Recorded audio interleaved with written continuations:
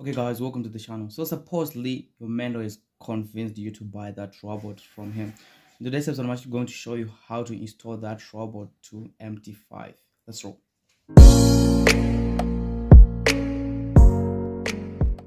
So first things first. So the first thing that you need to do is you need to open your MT5 as I did right now. So you can actually see that it's open.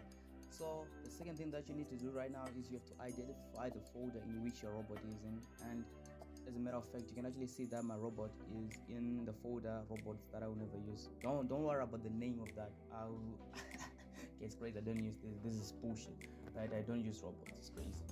You can actually use them because you bought that robot. So right now, what I'm actually going to do is I'm going to click the robot, then click Control copy, Control C, right, which is copying. Or I'll definitely do this with my mouse. I just copy the robot. Then I'll definitely go back to my MT5 as I did here. Then I'll click where it's written file here. Then click where it's written open data folder. Or you can actually click Control Shift D. You can actually see that here, it's here.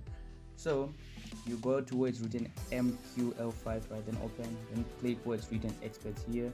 Then here you click Control V and your robot is in there, or you just click where it's written first here. It's already there because I did that, so I'll skip this file. As you can actually see right now, the robot is in there, right? So I remove this piece of, I don't know.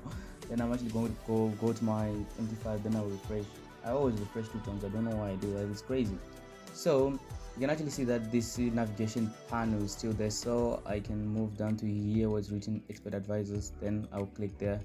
So I don't know why the robots are in there, but let's forget about that. Let's do a simple thing, right? I'll definitely go back to the folder that the robot is in. Then I'll double click on where it's written the name of the robot, right?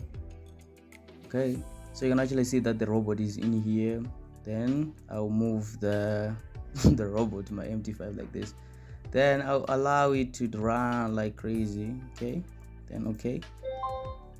Oh dang, bro. So it is actually saying your license expired. So I just found this robot, and crazy. So these guys they want me to pay 2 times. Man, I can't do that. It's fucked up. So I will definitely click Algo trading right here. Then the robot will start running. Considering that robot is still in, is still in form to run. So okay, guys, this is all about adding your robots that you've already bought from your mentor to MT5. So this is all about it, guys. Love you so much. Don't forget to hit the subscribe button.